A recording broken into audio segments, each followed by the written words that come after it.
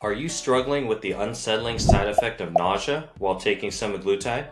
Are you curious about how long it lasts and effective ways to manage it? Keep listening to discover valuable insights and practical solutions. I'm Dr. Kane, the Drop Weight MD.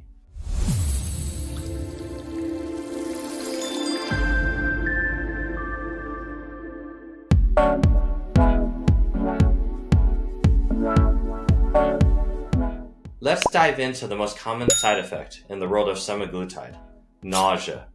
We'll shed light on the strategies you can employ to alleviate this discomfort, the benefits of taking semaglutide with food, and the potential relief that ginger can bring.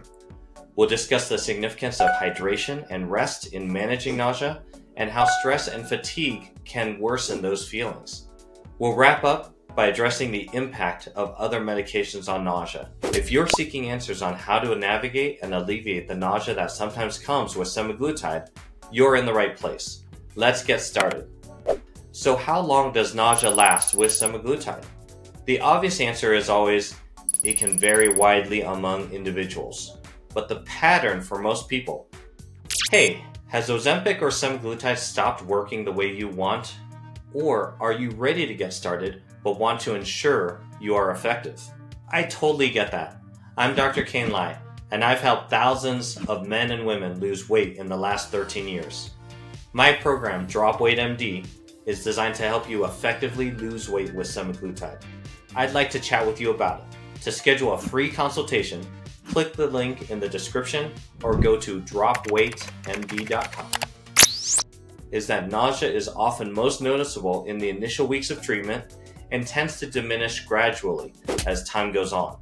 Many people find nausea improves as the body adjusts to the medication, but can return if you push the dosage of semaglutide higher and higher.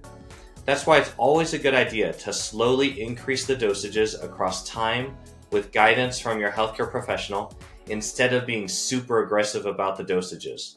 If you find nausea to be severe, persistent, or affecting the quality of your life, make sure to discuss this with your healthcare provider. So, how do you stop nausea from semaglutide? The first thing I think about is dosing. It's never a bad idea to start low and gradually increase it over a few weeks to help the body adjust more comfortably.